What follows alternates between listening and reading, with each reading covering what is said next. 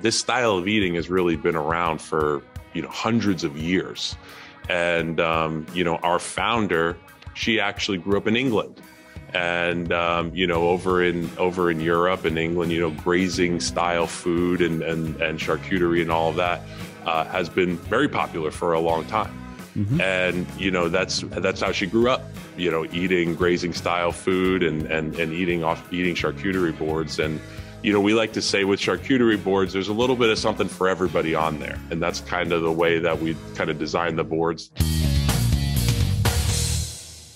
Hey there, and welcome back to the podcast. I meet a lot of really interesting people on this podcast and out in the restaurant world, and I see lots of different concepts. Well, in this episode, this concept is really unique. It's all about custom crafted and curated charcuterie boards and picnic boxes. Very convenient for guests. The pandemic has shifted the way we all do business, but this concept is really poised for the future. It's got a catering angle to it. Lots of nuggets here. You're not going to want to miss this episode. And thanks to our sponsors this week, Works, The Birthday Club, and Serve, the restaurant training app. Now, on with the episode. You're tuned in to the Restaurant Rockstars Podcast. Powerful ideas to rock your restaurant. Here's your host, Roger Bodwin.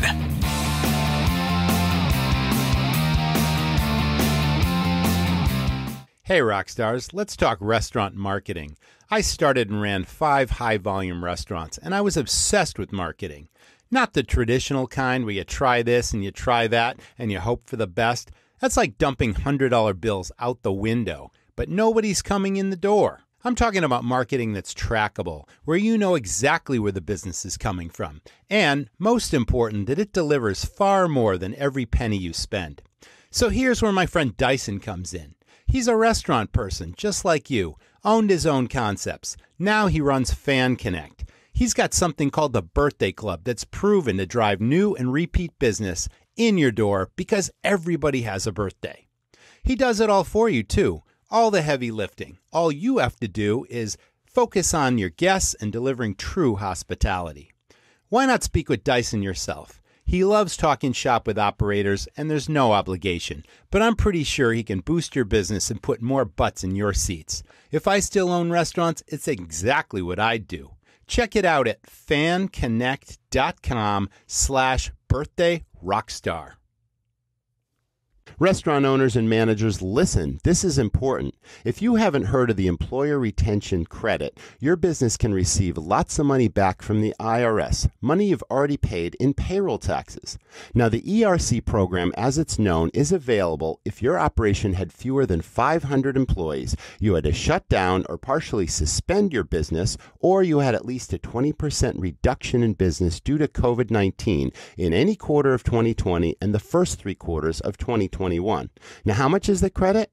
Up to $7,000 back per employee per quarter for 2021 and up to $5,000 per employee in 2020. Listen, if you have 10 employees today and meet the requirements, you could receive up to $260,000 back in a refundable tax credit. Now, the faster you apply, the faster you get the cash. Think of it as found money that you can use for any purpose: payroll, cost of goods, business improvement, or other business expenses. Again, best of all, you do not need to pay this money back. Now, Works is a company that will do all the heavy lifting for you and get your business back the money that's due. I'm speaking from experience here with Works. I received a sizable amount back in all available quarters from my former restaurant, and I couldn't be more pleased with their service, their people, and their process. For a no-obligation consult, click the link for Works in the show notes to this episode. Don't miss out. Get your consult today. Welcome back, everyone. This is the Restaurant Rockstars Podcast. We're glad to have you with us. With me today, Mr. Brady Lee. He is the president of a concept called Graze Craze. Very unique, interesting concept. I can't wait to get into that. Welcome to the show, Brady. How are you today? I'm doing great. Thanks for having me. Awesome. Well, as my guests know, I always start with the backstory of my guest in the food space, what they've done, and how that led to their current position. So I understand that you've been involved in franchising with different food concepts. So tell us about your experience. Yeah, great. So, I've been in franchising pretty much my entire life. I've been with United Franchise Group for about 10 years now.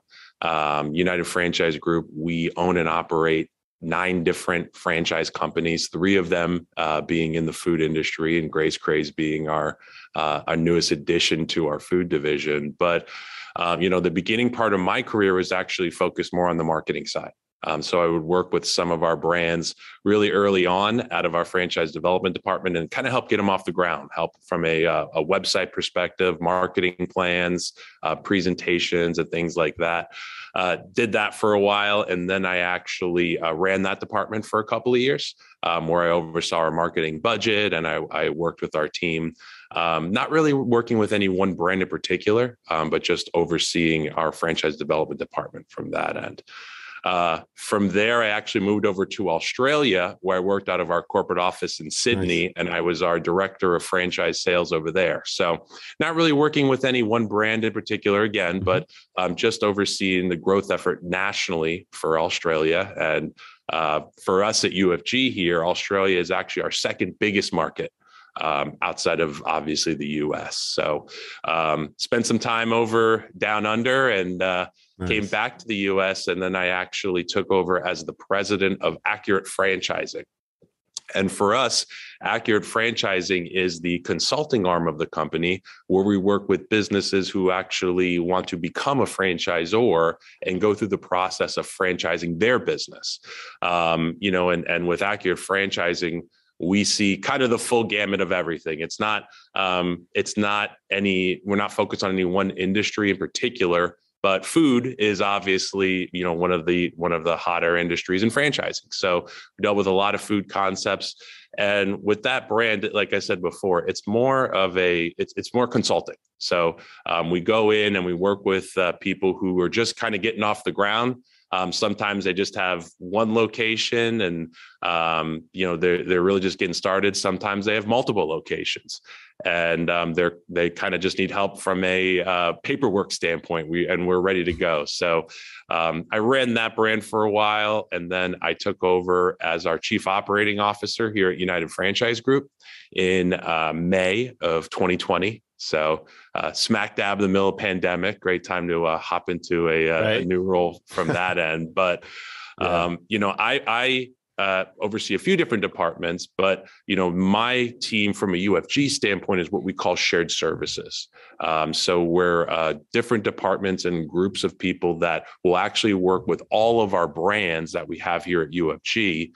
And oversee everything from the IT to the whole launch process.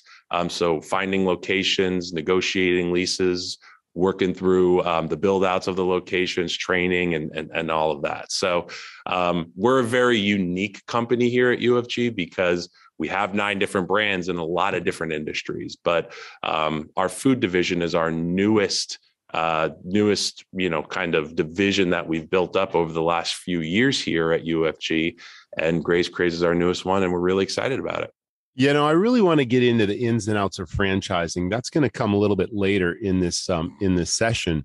But let's talk a little bit about, it's an interesting concept and it's an interesting name. We all know what grazing is, of course. You kind of wander around. You don't really have any sit down meals. You go in the refrigerator, you see something interesting, you take a bite of this, a bite of that. A couple hours later, you might do the same thing. That to us, or to me, is grazing.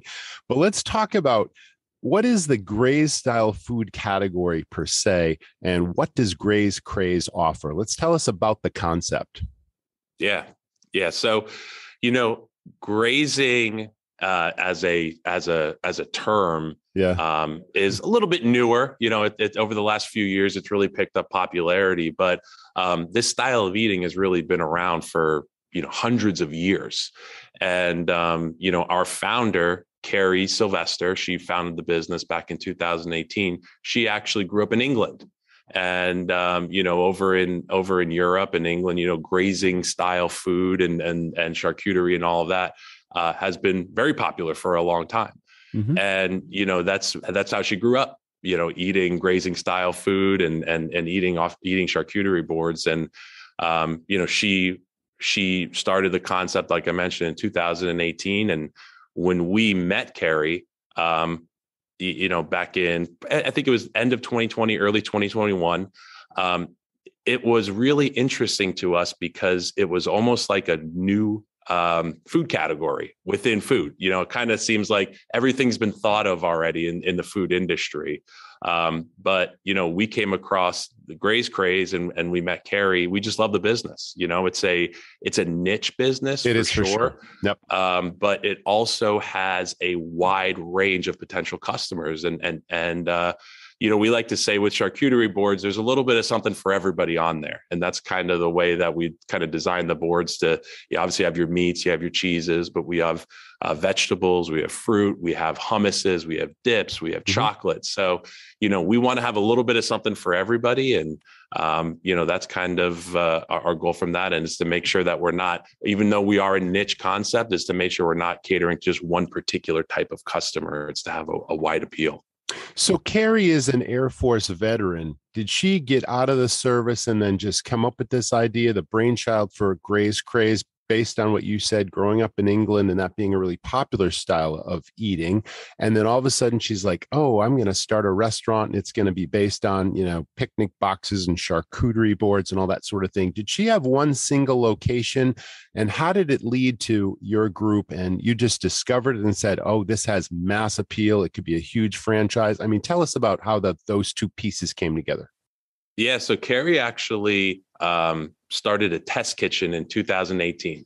Okay. She had, kind of dabbled in charcuterie like a lot of people have from home and done it at parties and all of that. And, she really started to get a little bit of notoriety in Oklahoma City where they founded the business. And she started a test kitchen, trying out different boards, trying out different ingredients and seeing what fits well with certain pairings and all of that. And she opened up her first location in 2020, right before the pandemic started. So right when we were kind of on that line of when everybody just before, really, because the pandemic started in like March of 2020, right? And then everything went crazy from there. So literally just before, here we go. Oh, that must have been a crazy time for her. Yeah. And what's interesting is that she actually opened up 3 locations that year. So, that first one opened up right before the pandemic started, but the next 2 were right in the middle of the pandemic, when people were still at home and people were working from home and everybody wasn't sure what kind of was going to happen next in the world. This business did really well because it's all takeout and delivery. There's no dine in, there's no sit down. So, it's a business that really did well during the pandemic just because of the way that it's structured. Yeah. Where were the original locations? There's 3. The first 3 that she opened up was in Oklahoma City. Okay. Interestingly, I'm originally from Massachusetts. I was on the website looking at the different locations, and obviously I see there's Florida, and it is starting to spread around the country. But you've got an Amherst location, which is a big college town, really close to where I grew up. I found that kind of interesting. So Oklahoma City. So then what happened next? Okay, she's got these 3 stores. They did well during the pandemic. And, were they were all in the Oklahoma City area, like within a certain radius of, so she could kind of monitor each store and be in each location and that kind of thing? Because that's obviously important when you're not necessarily, really well versed in the ins and outs of running restaurants per se. But what happened next? Yeah, all 3 of them were in different suburbs of Oklahoma City. So, this business it's not a full service restaurant. So, you really only need 3, maybe 4 employees on at a time to run the business. So it does lend itself to having multiple locations, but also being able to manage multiple units at the same time. So Carrie had managers in each store, and then, eventually hired a district manager who kind of oversees the other managers as well. But it's funny you mentioned Amherst. That store is actually opening up next week. Oh, it's a new one that's opening. It's a brand new one. It hasn't even opened up yet. So great. Hopefully you can support the local business and maybe get a couple boards. Well, it's so interesting because that is a small town in Massachusetts that has the University of Massachusetts down the street that has like 30 or 40,000 students. And this whole concept, I think, lends itself well to that town. I think it was well selected. So your group was part of the selection process, or you decide on locations, or how did that work? Yeah, so all of Carrie's stores that she has are considered corporate locations, but we're the franchisor. So we met Carrie, like I said, end of 2020, early 2021, and she was actually introduced to us through a Transworld business advisor, which is one of our other franchise brands that we actually own and operate as well. So he was a local guy in Oklahoma, and he made the connection from that end. And, for us at the time, we were looking to add another brand to the food division. And, we're looking for something with smaller footprint, didn't require a lot of employees to run the business, and was also a little bit lower on the investment side, because we have two other brands, and we wanted something that was different, something to diversify. And Graze Craze kind of ticked all of those boxes. But we took on the franchise company. We're running the franchise company, and Carrie is running her corporate unit. So all of the units that are underneath I call it the UFG umbrella, are all franchise locations. So we'll work with the owners locally in their area to help find them a location that works best for them and for us. Now, franchising in the restaurant space can be really complicated if you're starting from scratch. It takes endless amount of time and endless legal fees and hours and all that sort of thing, and putting manuals together and training systems. But that's what your company obviously specializes in. So whether it's food or whether it's another industry, is there sort of a common roadmap template to starting a franchise like this? And you mentioned you have other food concepts as well, but obviously it must cut the time and the legalities and everything when you recognize something in your heart or in your gut just is gonna take the world by storm, or even the country. Is that kind of how it goes? I mean, I'm really curious, and my audience probably is as well, because there's a lot of independent operators out there that think they've got a really special concept, and they know that it can grow far beyond what they're able to achieve on their own. But again, franchising can be a really daunting process, especially if you're trying to run a restaurant and trying to start a franchise at the same time. So do you want to walk us through what a typical process would be like, and the steps and the time and all that sort of thing? Can you do that for us? Yeah, I mean, there's a lot that goes into it. There's a lot to go into franchising. And as I was the president of Accurate Franchising, when I was working with business owners who wanted to franchise, I would ask them sometimes why they're looking to franchise. Okay. And sometimes people would say, you know what, I've been running my business for 10 years. I just don't want to work as hard. So I want to franchise my business. And I'll tell them, if you're not looking to work as hard, you probably shouldn't look to franchise, because it's a lot of work, and it takes time to develop systems and develop processes.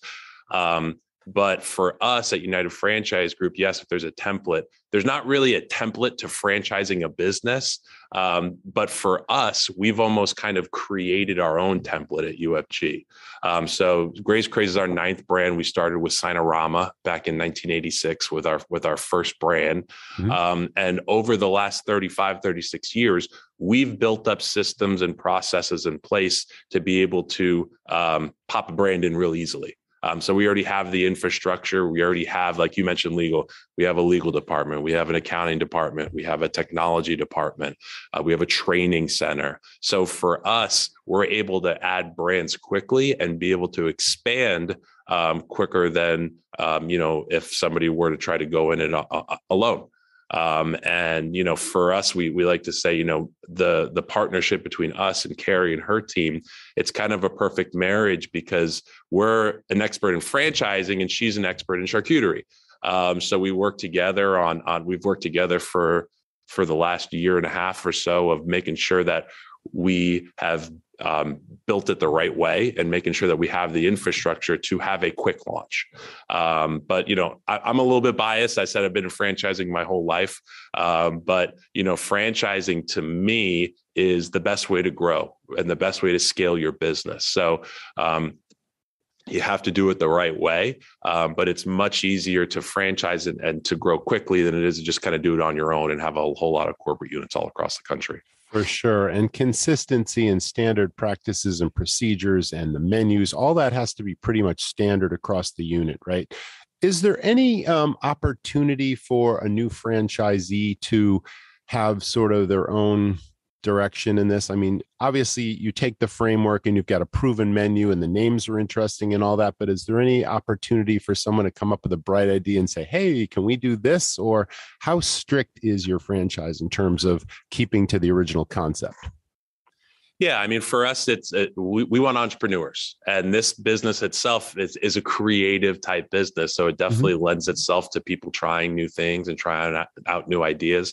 And we're very collaborative with our franchisees. So we want our franchisees to come up with new ideas and bring them to us. You know, we've said that for the last 35 years, we get most of our best ideas from our franchisees. Because they're the ones that are in the field doing it and trying out new things and trying out new ways to help grow the brand. And what we do is take some of those ideas and facilitate them to the rest of the system, to the rest of the franchisees. And, you know, sometimes that we may have an idea that a franchisee brings to us and we say, that's a great idea. Go try it, go test it out and see how it goes. Sometimes we may get an idea from a franchisee and maybe tweak it a little bit and say, that's a good thought, but maybe have you thought of doing it this way and it works well. Or if a franchisee came to us and said, hey, I want to start selling pizza or ice cream out of our location. And they say, how about that? You know, that's a little bit too far. That's a stretch. But yeah, exactly. But, you know, for us, it's a balance to making sure that we're maintaining brand integrity and not straying too far, but also making sure that we're continuing to evolve the business and continue to grow it. Because for us, right now, it's great to say we're the largest charcuterie franchise in the world because we're pretty much the only one.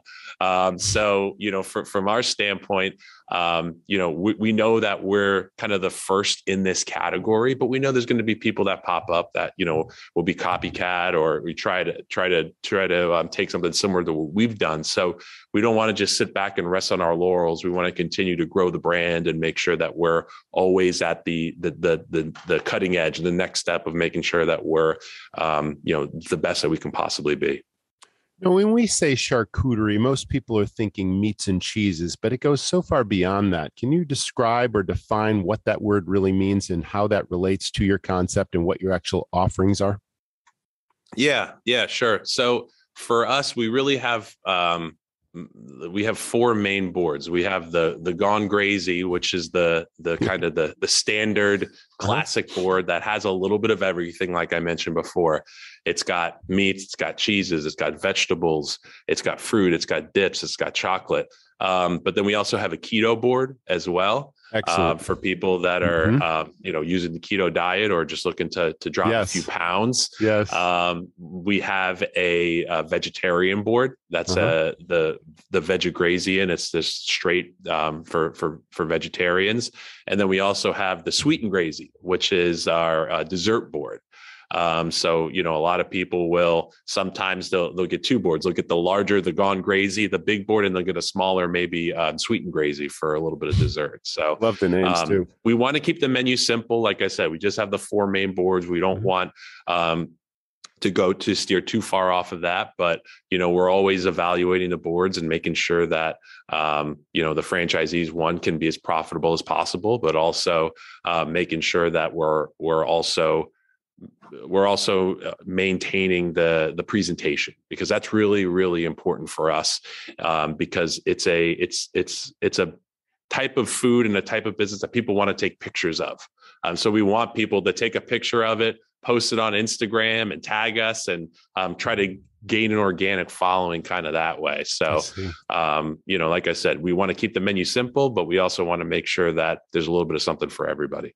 Now, the boards are obviously ideal for serving, you know, several people, but you're also doing picnic boxes that could be, you know, romantic date on the beach or whatever it is, right? So is the menu perhaps based off the charcuterie boards itself when you go to a picnic box, or is that entirely separate? No, it's all the same ingredients that are on the board. Yeah. So that doesn't change. So we have boards. We have four different sizes of boards, but it all is the same ingredients. It's just kind of scales down, obviously, the smaller that the board is from the larger one. Gotcha. Now, all of these, I love the word curated because it definitely lends itself to crafting, to specialization. And these are all handcrafted. You're using the finest ingredients, of course, and you call them in-house grazologists, right? So people are actually trained in this sort of technique when they become a franchisee of the company. They come in, you mentioned you've got sort of a training center, right? And they're learning how to put all this together as well as business practices. Tell us about the process of, I'm a new franchisee and I'm now coming in for training. What am I going to learn? And how soon before I'm actually operating a unit? Sure. Yeah. So our corporate headquarters is in West Palm Beach, Florida. That's where I'm based. That's where we have everything down here. So, from a training perspective, we do 2 weeks of training for the franchisee or for a manager. And that's done out of the corporate headquarters here. It's done on site. We actually have a training school going on right now. It's really more about how to run a Graze Craze. They're not coming to West Palm Beach to slice meat or cut carrots or anything like that. It's really more business ownership, how to run, how to manage, what are all of our processes that we have. Okay. Then we'll do 2 weeks of additional training at the actual location.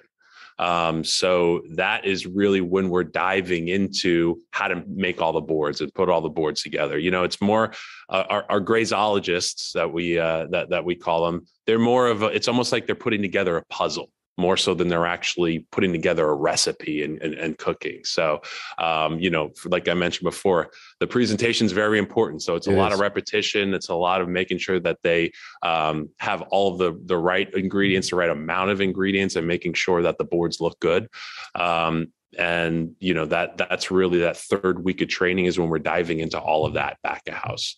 And then we have a fourth week of training at their location as well. But that's all marketing. It's all going out to different businesses, showing them how we get corporate accounts and how we have commercial accounts. And, we really like that because that's repeat business. That's going to be larger businesses that are going to consistently order from the stores and that they can kind of count on a regular basis. So it's a 4-week training program.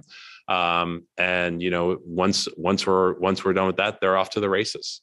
Yeah, I thought the commercial accounts was particularly smart for repeat business. Like you said, it's great. I mean, obviously smaller businesses can do lunches and they can obviously take on that. And you've got the individual people with the picnic boxes, but obviously the commercial accounts would be awesome. Big hospitals, big businesses, all of that. And once they're familiar with the concept, when obviously their employees love it, then they're more apt to obviously continue to contact you. This is all order in advance. Is it online ordering? What's the time if I, on spur of the moment, it's like, oh, I feel like a charcuterie board. How soon before I can actually get it if I'm in your neighborhood or down the street? Yeah, I mean, a lot of it is ordered in advance because, charcuterie boards, for the most part, it's not there's not a whole lot of impulse buying. Most people aren't just driving by and saying, hey, I feel like having a charcuterie board right now.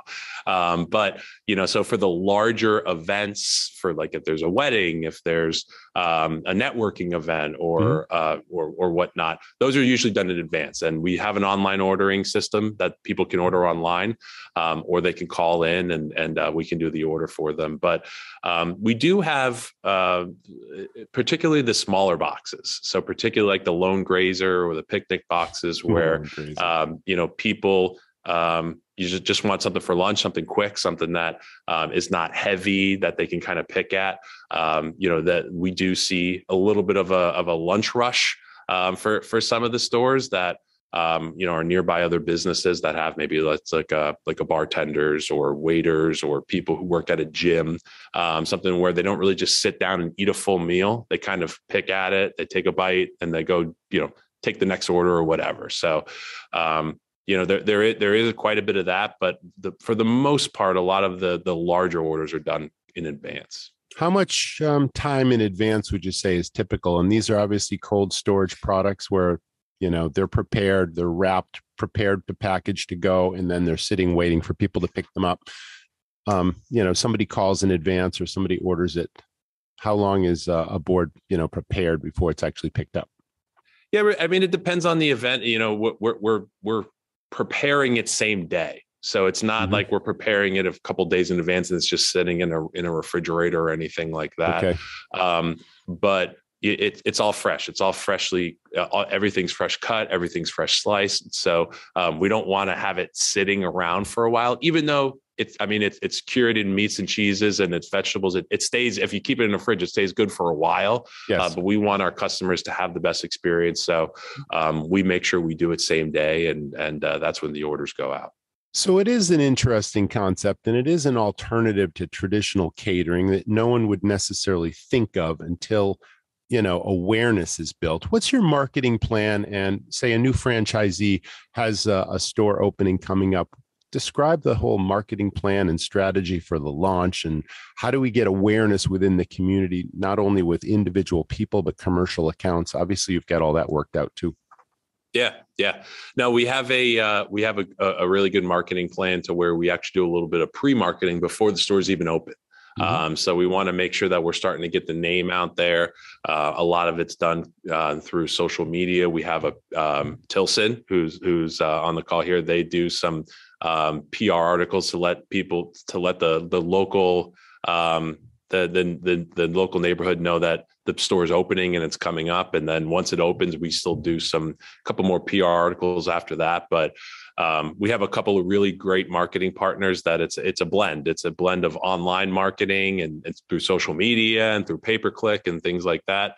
We have the PR firm, and then we have another company, Field Day, that we use that does more traditional boots on the ground marketing, where they're just going to businesses and they're trying to spread brand awareness and get some catering orders from that end as well. So it's more of a 3-tiered marketing plan that we have. And, our goal is to get the name out there and get franchisees successful right off the bat. Your packaging is also eco-friendly. Let's talk about that. Now, some of it can actually be repurposed, right, in the future for other people, holding foods or for leftovers or for whatever. But it's sort of, it's like gift wrapped. It looks like something really special when you pick it up, right? Yeah. Most of our packaging it's balsa wood, so it's eco-friendly. It can be repurposed, like you said. For the larger boards that can feed 10 to 12 people, they're more of a solid board because it's almost 8 to 10 pounds of food. Yes. Yeah, exactly. Yes. So you can't really have anything flimsy on there. Right. But people reuse the boards, for their own purposes, and whether it's a serving tray or whatever. It's like I said, it's more of a solid board. But it was important to us to make sure we had eco-friendly packaging, and especially with the kind of food that we have, it's healthier food, and it's it's better for you. So we also wanted to kind of package that with something that was also healthier for the earth. Can you speak to profit margins of these particular boards and what the food cost is in relation to the profit in terms of, we know that the labor cost is relatively low because it doesn't require a tremendous amount of staffing to operate a unit. So obviously food and labor costs are the two biggest expenses in any restaurant concept. So obviously you've got that dialed so that, the financial controls are in place, the portion controls, the standardized procedures and all that. But how profitable is it to sell a board versus a picnic box to go or versus whatever? Well, I have to be a little bit careful with the way that we kind of talk about profit margins, because from a franchising standpoint, there are kind of rules and regulations of what we can and can't say. I see. But we have if anybody's interested in learning a little bit deeper about the profits, we have what's called a franchise disclosure document. Yes. That has the numbers, has the gross sales, the gross profit and net profits of the first 3 stores in that document. But based off of the franchise disclosure document, those 3 stores, they were all profitable within their first year. So it's a business to where it's not a restaurant, right? So a lot of people are used to the restaurants where it's huge volumes but lower profit margins, where there's a lot of food wastage, there's really high labor. We don't have any food wastage or food spoilage at all, because it's mostly meats and cheeses, and the only kind of food spoilage you're going to have is because you're constantly eating it and constantly sampling your own product, so that'll be where some of that product will go. But if anybody wants to look a little bit deeper into the numbers and dive into that, we have our franchise disclosure document, which they can look at.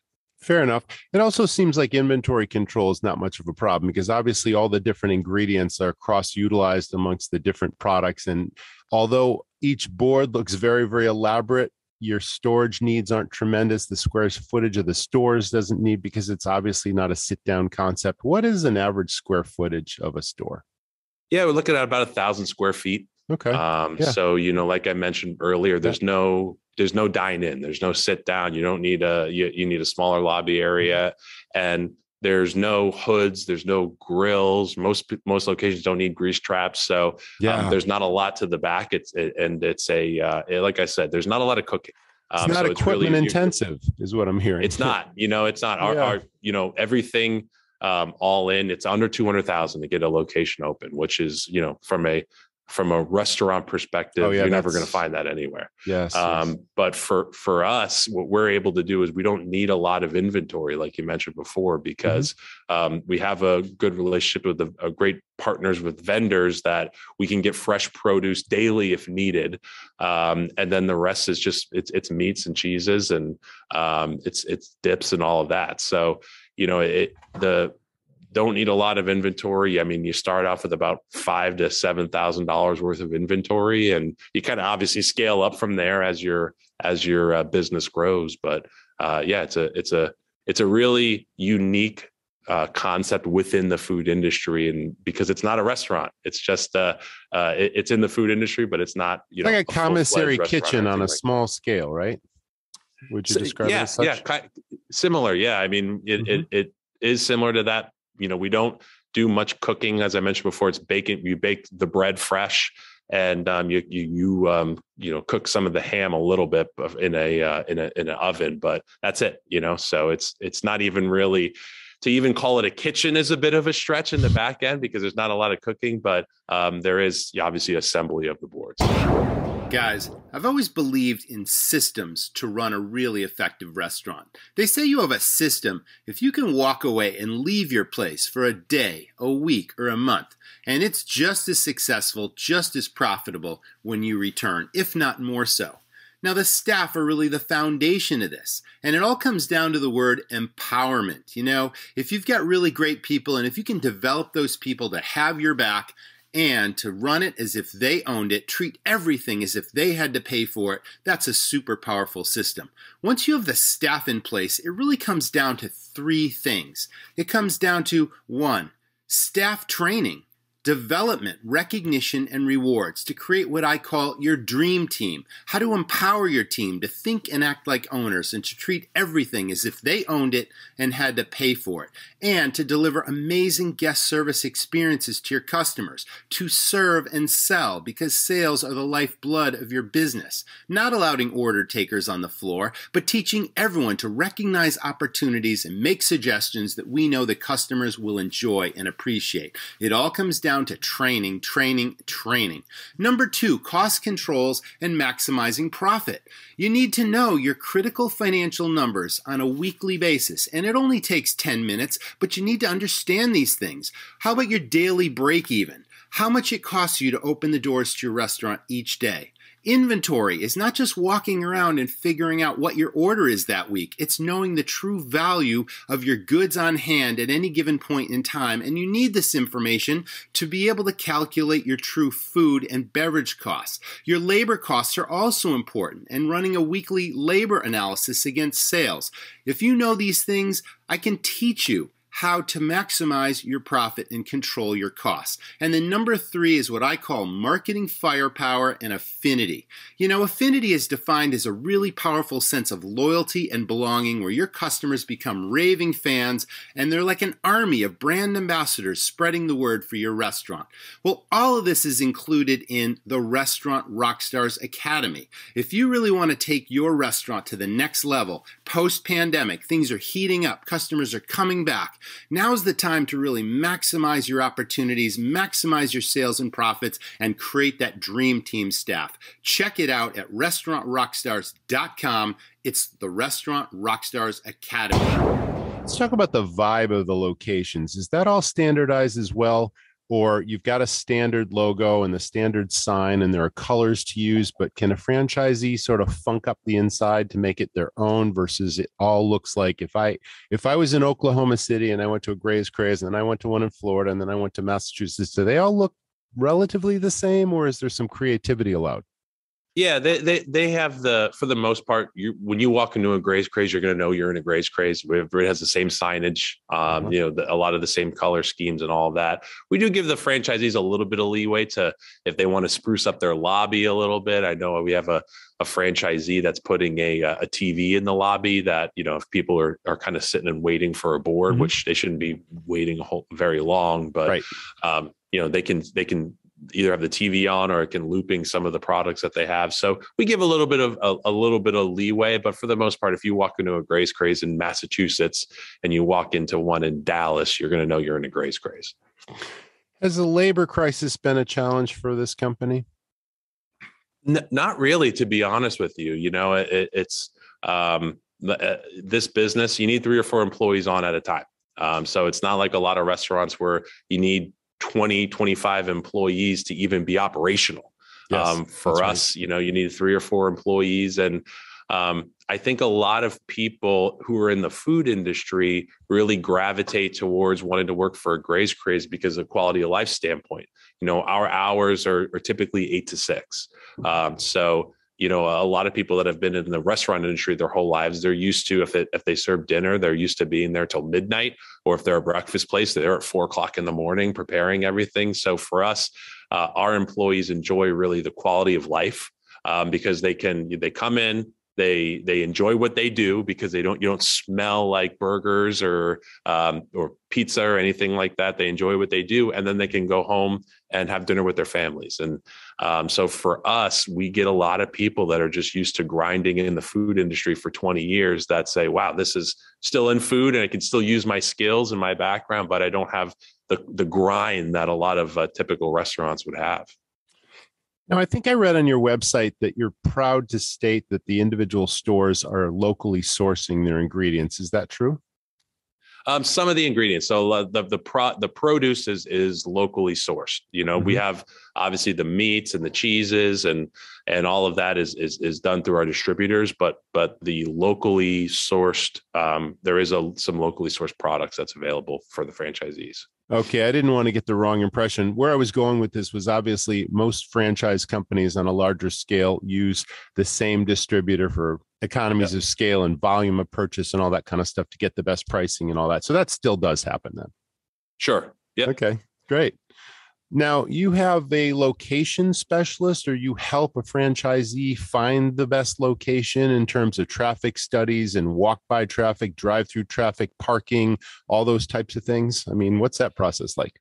Yeah, we have a real estate department that will look at demographics and look at locations. The great thing about this business is you don't need to be in an A+ shopping center. You don't need to have a Chipotle on one side and a Starbucks on the other side and have thousands of people coming by. Yes. Because like what we talked about earlier, a lot of the orders are done in advance. Sure. You want to have good parking. We want good sign exposure for the franchisees to be able to kind of get the name out there and get from a brand awareness standpoint. But we don't want them paying huge dollar, huge rent and all of that. We want to keep the cost down, but also be in a good spot, but doesn't have to be in that A+ really high end location. So it's convenience of pickup, of course, visibility, so you can easily find it, but easily park so you can pick it up without a hassle. But other than that, you don't need, like you said, an A+ location. That's another smart thing. Yeah. What would you say your key competition is? I mean, really, there isn't a lot of competition, especially from a franchising standpoint. I would say locally, there's a lot of people that will do charcuterie boards from home. They'll advertise on Instagram, they'll advertise on Facebook, and they can gain a kind of a local following from that end. But really what differentiates us from them is the fact that we have a larger scale of being able to produce the big orders. So a lot of the people locally, if they get really popular, they're usually booked out months in advance because you can only make so many charcuterie boards from home. But for us, that's why we decided, that's why Carrie and her team decided to go into more of the kitchen, just because, you can fulfill larger orders, you can do multiple orders at once. And that's how we can grow. This is it keeps getting more and more interesting because it is niche. It is so different. It's like I said, it's not really, it doesn't appear like it has much competition because it is so niche specific. That's so interesting. Let's talk a little bit about what you're looking for in a new franchise operator. You mentioned the word entrepreneurs. You're looking for entrepreneurs. Yeah. Obviously, does that mean they've had prior business experience, not necessarily in food, but in another type of business? Or, what are the key criteria you're looking for? Yeah, for us, we have already, we're new, but we already have a really wide range of people that are our owners. Sometimes we have groups that are going to be more an investor type and, are going to be more, I don't like saying the term absentee, but not running the store day to day. They're still going to be involved. They still need to know what's going on. But then we also have a couple of business owners that are into it for starting their own business for the first time. If they're, we want to have one of two things. If they don't have business ownership experience, we want them to have food experience, and have experience working in restaurants and in the kitchen and know how to do inventory and scheduling and things like that. But we're not limited to that. So, we do have a lot of investors that are just looking to open up multiple locations, hire managers, and kind of advise from a higher level. So from our standpoint, we want, like you mentioned, entrepreneurs. We want people that are going to come up with ideas and be team players and want to be part of growing the brand and helping move the brand forward. We don't want people who are just going to sit in their, in their lobby, sit at the front desk and expect everything to come to them. We want people that are going to be out in their community, growing the brand and getting the name out there. Fantastic. Now, what's the growth plan exactly? You currently have about 20 locations, but I believe you've got 100 in the works. Tell us about that. Yeah, so we actually, right now, as we said, we have 12 locations that are actually up and running. We should have about 20 by summertime. Okay. And we have a lot of locations that are getting ready to open up, kind of as we speak, actually. And our goal is to have 50 by the end of the year up and running, and have 100 locations by next year up and running. So with these locations, they can get open pretty quick. Once you find the location, a lot of these spots are pretty quick build time.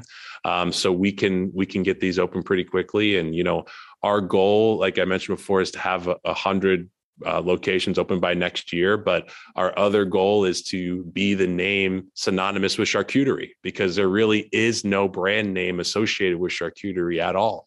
So charcuterie is a tough enough word to say as it is. So we'd rather have people just say, I want a Graze Craze board instead of a charcuterie board. Sure.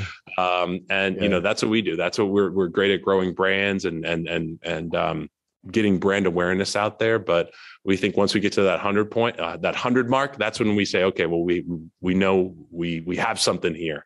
And we already know that we do, but to the outside world, that's where you kind of say, okay, well, they have 100 locations. This is a big time company now. So, are there any states right now or regions that you're not necessarily considering for growth? Is part of the plan to have sort of a regional strategy to roll it out, or literally you can shotgun it anywhere in the country? And if you've got an interesting candidate to be a franchisee and they can prove I've got a really viable location, it really doesn't matter what state? Yeah, no, we're open to everywhere. We already have locations that are opened up in Utah and Dallas, in Oklahoma. We have, as we mentioned earlier, a location open up in Massachusetts, right? But they're opening up all over the place. We have a group that's opening up multiple locations in Las Vegas. We have Charlotte, North Carolina, Raleigh, North Carolina, a few locations in Florida as well. So we're truly growing across the whole country. And, for us at United Franchise Group, we have the infrastructure to be able to do that. If it was just Carrie on her own and she was just trying to franchise the business, I would probably tell her, go smaller and kind of grow regionally so you can support that. But we have support people already all over the country. So we already have the infrastructure to be able to grow quickly and to be able to, scale much quicker than a lot of other companies would be able to. Well, this is a really interesting, we talked about how interesting the concept is, but I really like how simplistic it is. It's not overly complicated. It seems to be pandemic proof. It's got a lot of appeal to a wide cross section of consumers. It's got the corporate piece. It's got the individual piece. It's been well thought through.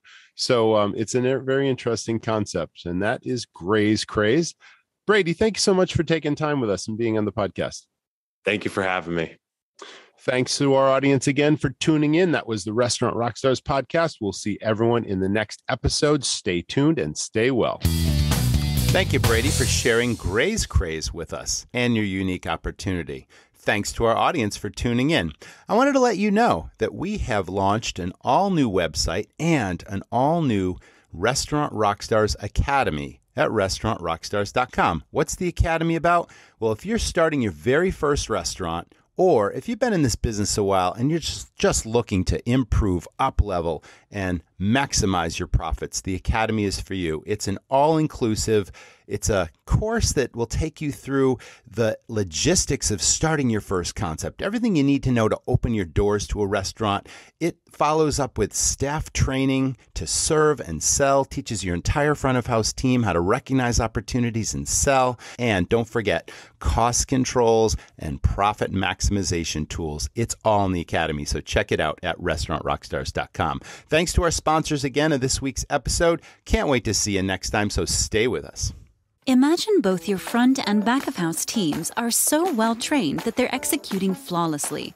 Your front of house is doubling your sales, boosting repeat business, and creating 5-star dining experiences, while your back of house is consistently preparing each dish to perfection, on time and to spec. Having a restaurant this dialed takes a unique training system. That's where Serve comes in. Serve means Study Restaurant Variety, and it is a powerful, mobile training system, custom-built to meet the needs of your restaurant. Serve will up-level your team's knowledge and skills, maximize your profits, and create experiences guests will rave about. Picture this. Before the doors open for business, Susan, one of your managers, is assigning Serve training to Paul, your new bartender. Using the app, he will learn both food and beverage ingredients, allergens, romance notes, and pairings. She shows Paul how to use Serve's interactive study tools to become a master of the menu, and how to use the cocktail database to easily find specs to make any drink. He can't wait to hit the floor and sees how Serve will unlock his hidden sales potential. Susan will be able to track his training progress and test his performance. I've got this, Paul says. Next, Susan just uploaded a brand new appetizer to the Serve menu using the admin dashboard. Using Serve's menu profit tools, she's determined that this new dish will have a major positive impact on the restaurant's bottom line if the team is able to sell it. So she makes it a priority sale item and gets your front of house team on board to suggest it throughout the night.